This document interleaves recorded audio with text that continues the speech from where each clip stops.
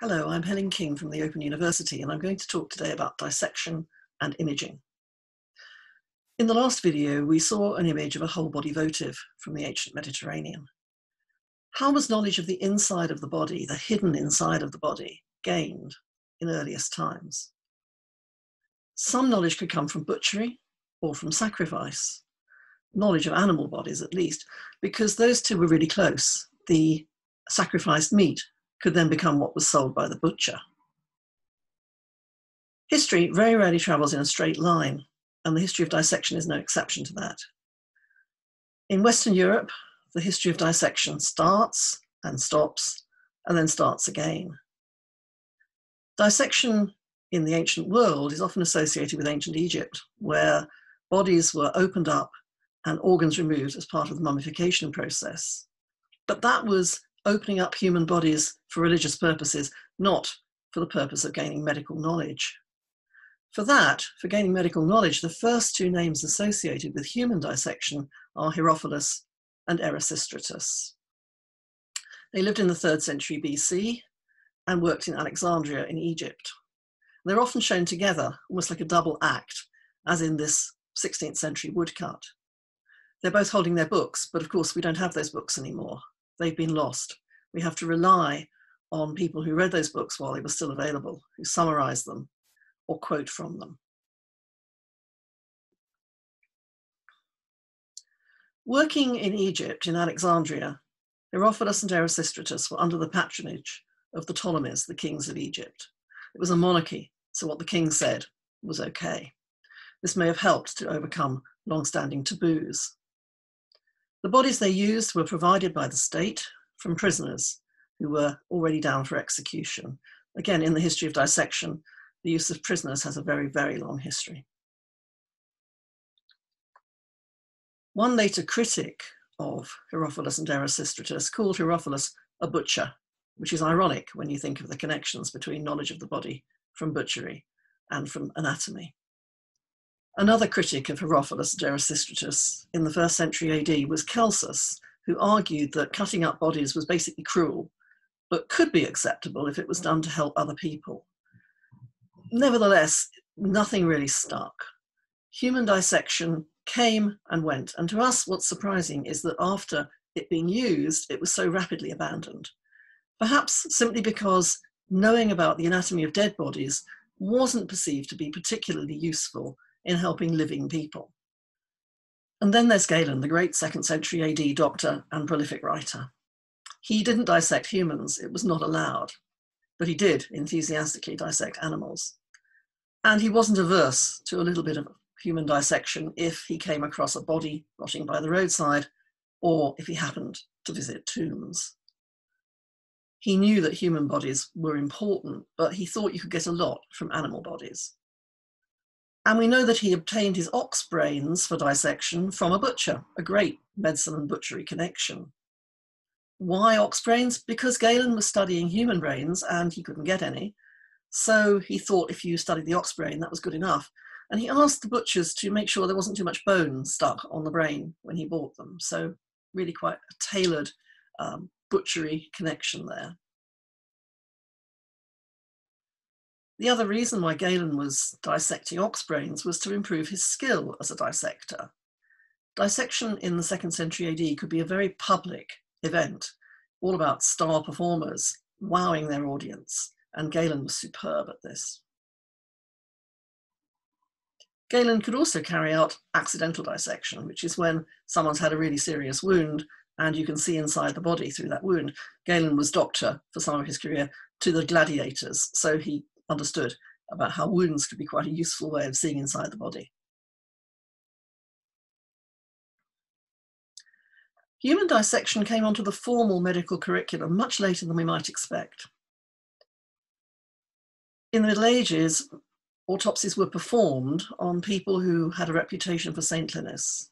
The idea was that if their internal organs were abnormal in some way, that was a sign that they were special, that they were different. But of course, for that, you needed to know what a normal organ looked like. 14th century manuscripts show dissection in progress, but it's quite basic. What's seen, what's found, what's described really doesn't seem particularly amazing to us. And then we come to an unusual image, a very famous image from what's called the Welcome Apocalypse. It's a manuscript from about 1420, produced in Germany. It includes the Apocalypse of St. John, as well as a treatise on how to die well. And it shows what's called the diseased woman. The diseased woman used to be criticised as showing that really people hadn't got a clue what was going on inside the body. But I think that misses the point. The diseased woman is an attempt to show in 2 dimensions something which exists in 3, and that's always a challenge. So the diseased woman has her organs displayed, but not exactly where they really are.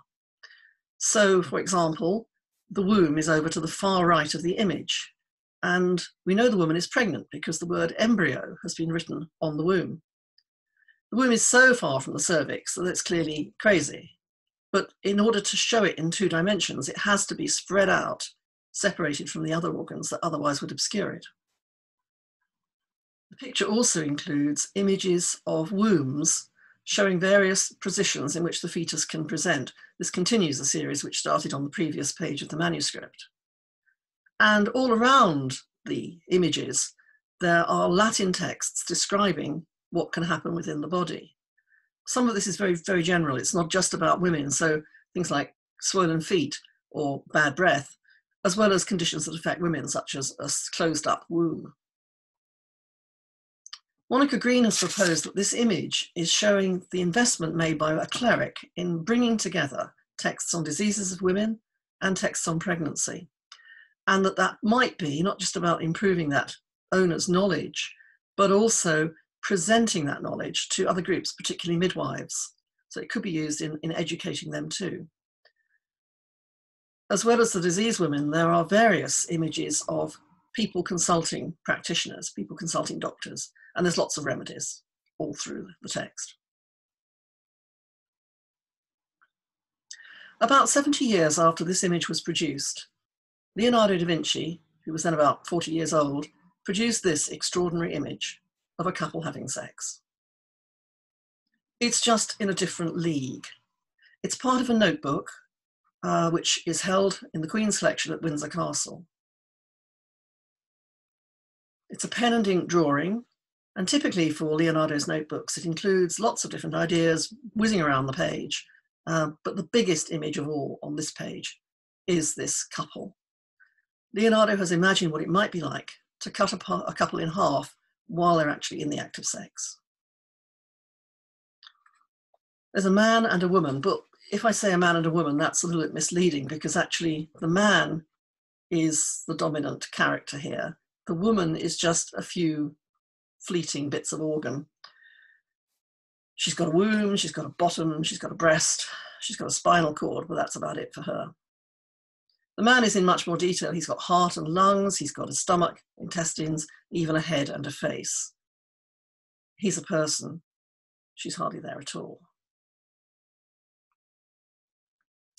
When you first look at this, you think what an extraordinary and detailed image this is and how accurate it looks. But it's not. The most extraordinary thing about this image is that Leonardo did it before he actually did any human dissection. It's probably about 15 years after he drew this that he first had access to actual human remains. So this drawing is from Leonardo's imagination.